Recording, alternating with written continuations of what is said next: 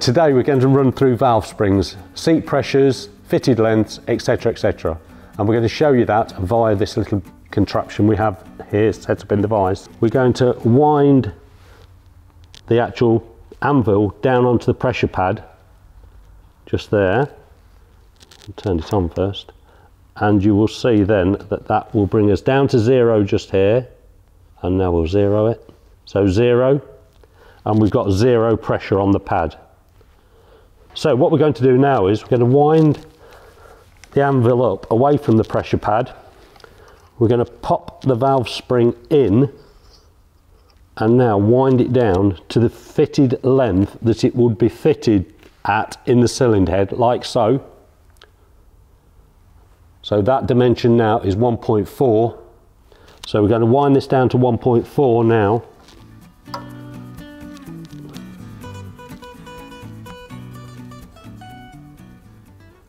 There we go, 1.4, and we have now the almost 80-pound seat pressure that we're looking for. So when that valve spring is fitted with the dimension between the bottom and the top of the valve spring at 1.4 inches, you will have a seat pressure of 79 pounds. Okay, now let's assume that's fitted on the cylinder head and you're going to run with a race cam and 1.5 rockers, giving 500 valve lift. 500 thou off the 1.4 will give you a fitted length then of 0.9. So we'll now wind that up to 0.9 and that will then tell you what the pressure of the valve spring is at full valve lift. So we're going round now. There's 960. 9. 2070. There we go. So we're now up to 243 pound of pressure on the spring at full lift of 500 thou. We're now going to check the valve spring seat depth from the rocker cover face. We're going to use this vernier depth gauge to check it. So firstly we're going to pop him on there, push the plunger down and 0 it. As you can see, we're on 0 now. We're now going to move over. So we're directly above the valve spring seat.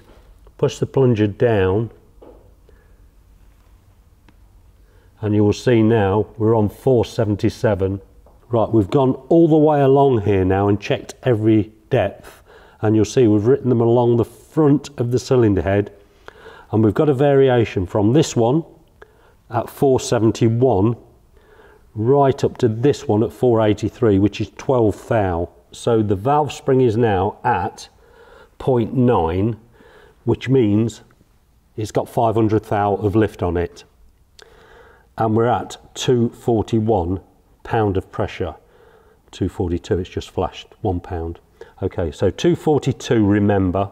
We're now going to take 12 thou of lift off the spring and see how much it varies. So 242 at the moment and minus 12 thou. So we're now on 912 and we now drop down to 235. So we've lost 7 pound of pressure on the spring just with 12 thou variation. This was obviously a cylinder head straight off the rack. We have pulled some cylinder heads off the rack and seen a massive 60 thou variation on these spring seats. I'm not saying they're all as bad as 60 thou, but we have seen the worst 60 thou. Now if we go back over to here and do a 60 thou variation, we're still on 900. We're still on the 242. So remember 242, and now we're going to take 60 thou of lift off.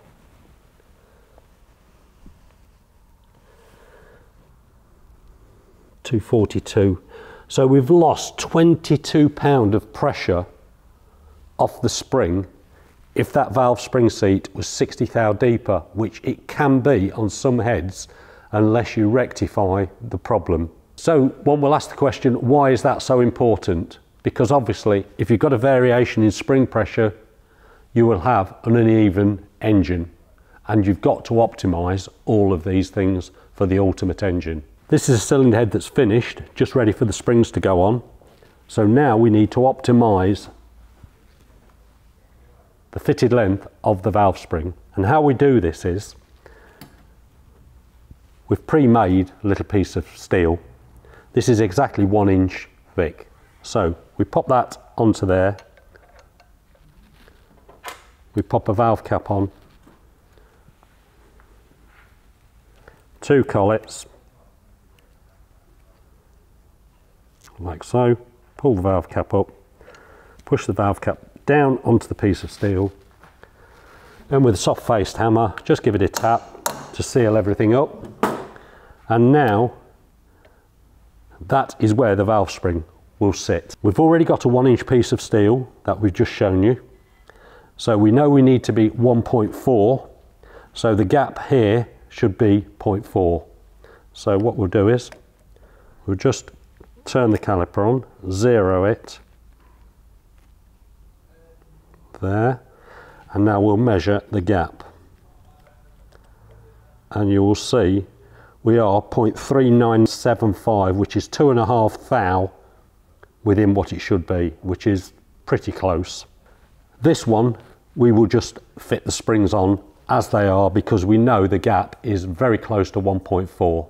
If the gap wasn't 1.4, let's say it was 1.440, it means the springs are going to be too loose. So what would you do then to tighten the springs up? The answer is spring seat spacers. We keep these in various thicknesses. If you need 2mm, you put 2 ones in. So you must make sure that you get these valve springs shimmed up to the right dimension and an even dimension all the way along the head. Okay, we've now shown you how to fit the valve springs at the correct fitted length, but one's got to ask, how do we rectify the problem of the incorrect height of the valve springs?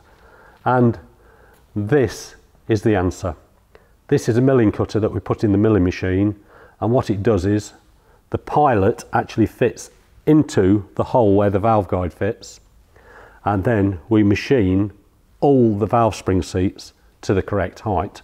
So you then don't have this problem to start with. So you've got all the valves cut into the right height, which then means all of the valve spring seat heights will be the same relative to the first one that you've checked. And you might see that they've all actually been cut. Okay, so that will then be sure that the valve spring seats are correct.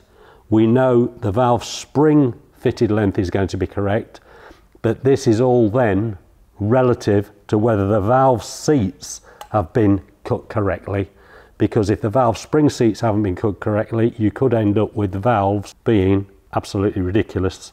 They could be like that. So you must have all the valve seats cut as we checked for the spring seats from this side. You must do the same from this side to the head of the valve to make sure these are all within a very fine tolerance.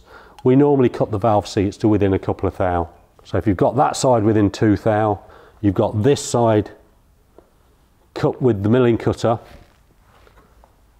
within 2 thou, then all of your valve caps are always going to be within 3 or 4 thou, which then means your spring fitted lengths are all going to be exactly the same.